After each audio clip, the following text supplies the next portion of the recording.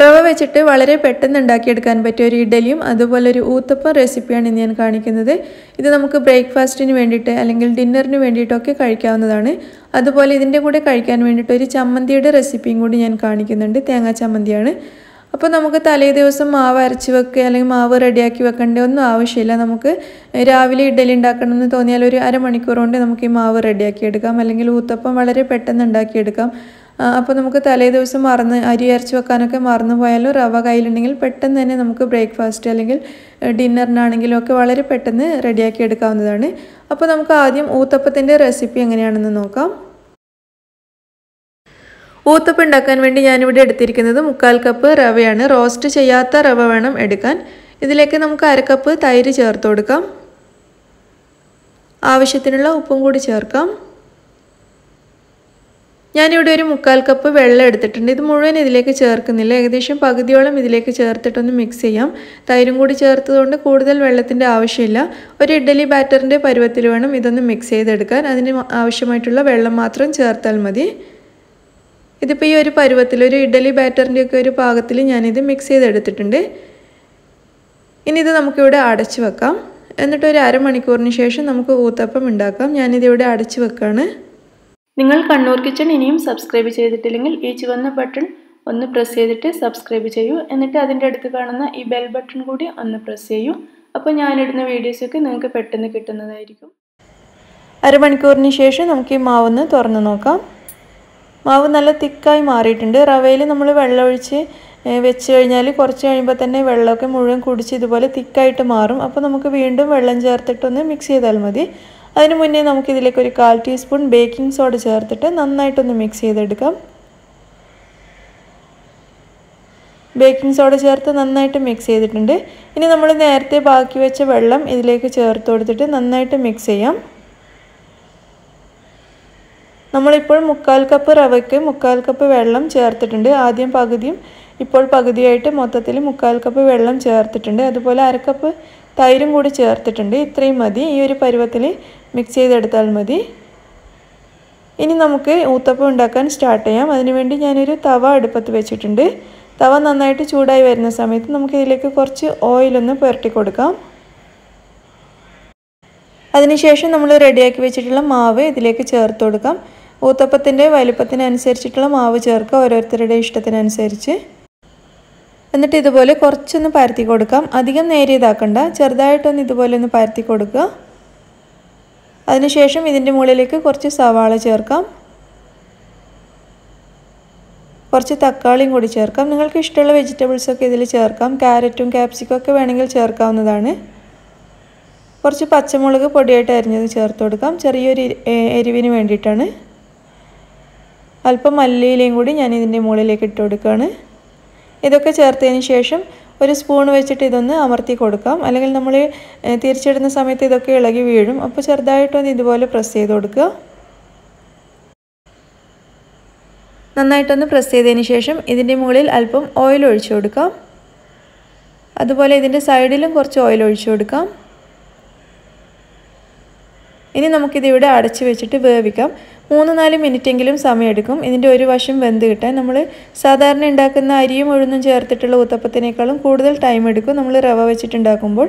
അപ്പോൾ ഒരു 3-4 മിനിറ്റെങ്കിലും ഇതുപോലെ ലോ ടു മീഡിയം ഫ്ലെയിമിൽ വെച്ചിട്ട് നമുക്ക് ഈ റവ ഊത്തപ്പം ഒരു വശം ഒന്ന് വേവിച്ചെടുക്കാം. 3-4 മിനിറ്റിന് ശേഷം നമുക്കിതൊന്ന് തുറന്ന് നോക്കാം. എന്നിട്ട് ഇത് തിരിച്ചിട്ട് കൊടുക്കാം. ഇതിൻ്റെ ഒരു വശം നന്നായിട്ട് വെന്തിട്ടുണ്ട്. ഇനി തിരിച്ചിട്ടിട്ട് മറ്റേ വശവും കൂടി നന്നായിട്ടൊന്ന് വേവിച്ചെടുക്കണം. ഇനി ഇത് അടച്ചു വെക്കേണ്ട ആവശ്യമൊന്നുമില്ല. 2-3 മിനിറ്റ് വേവിച്ചതിന് ശേഷം നമുക്കിത് വീണ്ടും തിരിച്ചിട്ട് നോക്കാം. ഇതിൻ്റെ 2 വശവും ഇപ്പോൾ നന്നായിട്ട് വെന്തിട്ടുണ്ട്. നിങ്ങൾക്ക് കാണാൻ പറ്റുന്നുണ്ടാവും 2 വശവും നല്ല വെന്ത് കളറൊക്കെ മാറി വന്നിട്ടുണ്ട്. ഇനി ഇത് നമുക്ക് പ്ലേറ്റിലേക്ക് മാറ്റാം. അങ്ങനെ നമ്മുടെ ടേസ്റ്റി ഊത്തപ്പം ഇവിടെ റെഡി ആയിട്ടുണ്ട്. മുഴുവൻ ബാറ്ററും ഇതുപോലെ നമുക്ക് ഊത്തപ്പം ഉണ്ടാക്കിയെടുക്കാം. ഇന്ന് ഊത്തപ്പത്തിൻ്റെ കൂടെ കഴിക്കാൻ ഞാൻ ഉണ്ടാക്കിയിരിക്കുന്നത് സാമ്പാറും പിന്നെ വെള്ള കളറിലുള്ള തേങ്ങാ ചട്നിയുമാണ്. അപ്പോൾ നല്ല ടേസ്റ്റി ആയിട്ടുള്ളൊരു ഊത്തപ്പം റെസിപ്പിയാണ്. നിങ്ങളെല്ലാവരും ഒന്ന് ട്രൈ ചെയ്ത് നോക്കണം. ഇനി നമുക്ക് റവ വെച്ചിട്ട് എങ്ങനെയാണ് ഇഡ്ഡലി തയ്യാറാക്കുന്നതെന്ന് നോക്കാം. അതും വളരെ സിമ്പിളാണ്. ഇതിന് വേണ്ടിയിട്ട് ഞാനൊരു ഫ്രൈയിങ് പാൻ അടുപ്പത്ത് വെച്ചിട്ടുണ്ട്. പാൻ നന്നായിട്ടൊന്ന് ചൂടായി വരുന്ന സമയത്ത് നമുക്കിതിലേക്കൊരു 1.5 ടേബിൾ സ്പൂൺ വരെ ഓയിൽ ഒഴിച്ചു കൊടുക്കാം. ഏത് ഓയിലാണെങ്കിലും കുഴപ്പമില്ല. അപ്പോൾ ഈ ഓയിൽ നന്നായിട്ടൊന്ന് ചൂടാകുന്ന സമയത്ത് ഇതിലേക്ക് 1/2 ടീസ്പൂൺ വരെ കടുക് ചേർത്ത് കൊടുക്കാം. കടുക് മുഴുവനായിട്ട് പൊട്ടി വരുന്ന സമയത്ത് നമുക്കിതിലേക്ക് 1 ടീസ്പൂൺ ഉഴുന്ന് ചേർത്ത് കൊടുക്കാം. ഉഴുന്നിൻ്റെ കളറ് ചെറുതായിട്ടൊന്ന് മാറി വരണം.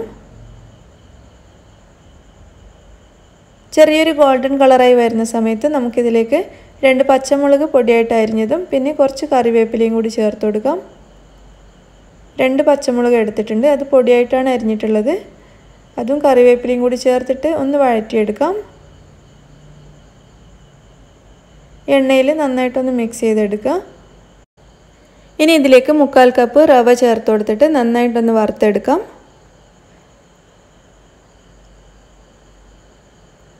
റവ ചേർത്ത് നന്നായിട്ടൊന്ന് വറുക്കുക.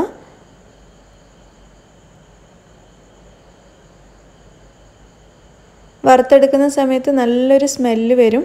ഒരു 4-5 മിനിറ്റെങ്കിലും ഇതുപോലെ ലോ ടു മീഡിയം ഫ്ലെയിമിലിട്ട് നന്നായിട്ടൊന്ന് വറുത്തെടുക്കണം. അധികം കളർ മാറി ചുവന്ന കളറൊന്നും ആവാൻ പാടില്ല. നല്ലൊരു സ്മെല്ല് വരുന്ന സമയത്ത് തന്നെ ഇത് അടുപ്പത്തുനിന്ന് മാറ്റണം. ഒരു 4-5 മിനിറ്റ് കൊണ്ട് തന്നെ ഇത് റെഡിയാവും. ലോ ഫ്ലെയിമിൽ വെച്ചിട്ട് ഫ്രൈ ചെയ്താൽ മതി. ഇതിപ്പോൾ ഇവിടെ റെഡി ആയിട്ടുണ്ട്. നമുക്കിത് അടുപ്പത്തുനിന്ന് മാറ്റാം. നല്ലൊരു മണമൊക്കെ വരുന്നുണ്ട്. അപ്പോൾ അടുപ്പത്തുനിന്ന് മാറ്റിയതിന് ശേഷം കുറച്ച് സമയം ഇതുപോലെ ഒന്ന് ഇളക്കി കൊടുക്കുക. ഒന്ന് ഇളക്കിയതിന് ശേഷം ഇത് കുറച്ചൊന്ന് തണുക്കാൻ വേണ്ടിയിട്ട് നമുക്കിവിടെ മാറ്റി വെക്കാം. കുറച്ചൊന്ന് തണുത്തതിന് ശേഷം ഈ റവ നമുക്കൊരു ബൗളിലേക്ക് ഇട്ട് കൊടുക്കാം.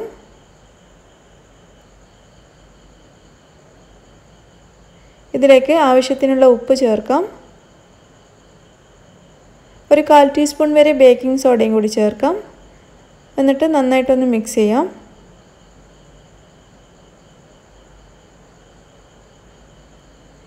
ഇനി ഇതിലേക്ക് 1 കപ്പ് തൈര് ചേർത്ത് കൊടുക്കാം.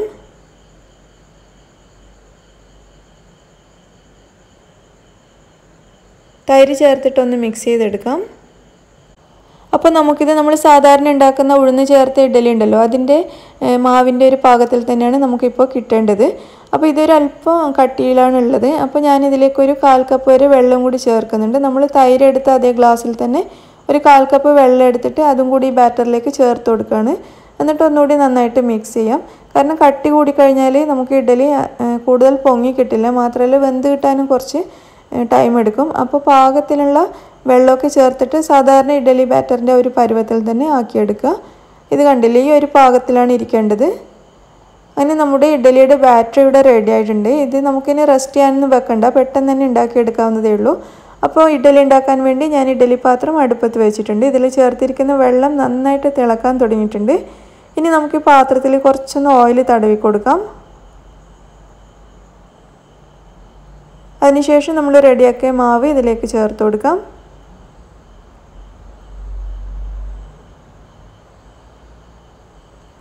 മുകളിലുള്ള ഇഡ്ഡലി തട്ടും കൂടി വെച്ച് കൊടുത്തിട്ട് അതിലേക്കും മാവ് ചേർത്ത് കൊടുക്കാം.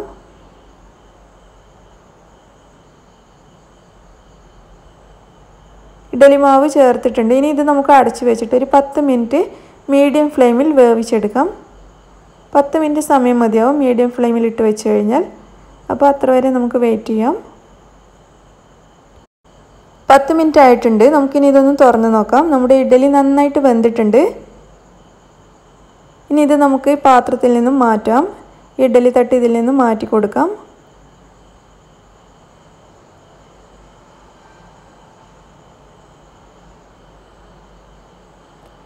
എന്നിട്ട് കുറച്ചൊന്ന് തണുക്കാൻ വെക്കാം.